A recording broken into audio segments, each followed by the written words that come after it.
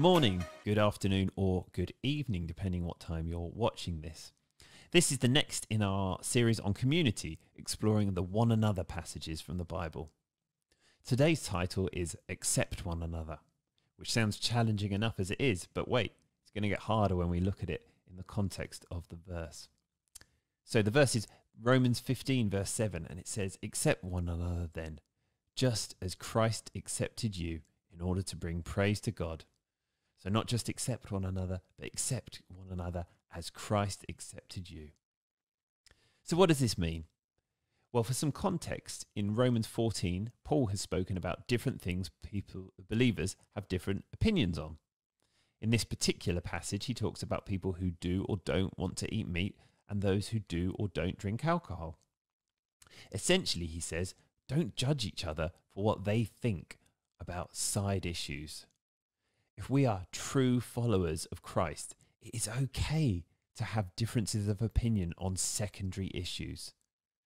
And we don't need to try and force people into believing exactly what we believe. The late great Tim Keller said, if your God never disagrees with you, you might just be worshipping an idealized version of yourself.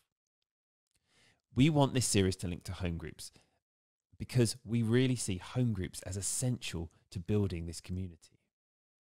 So what does this mean for home groups?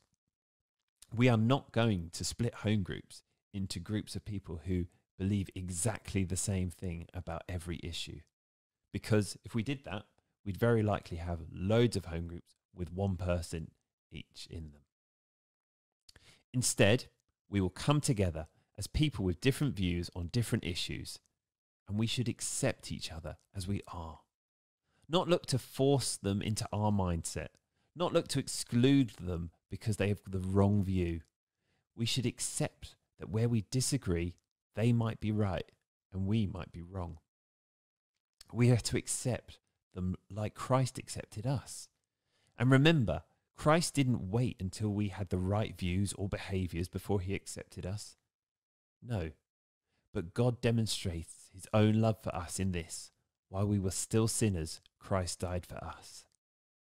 Whilst we were still sinners, Christ accepted us.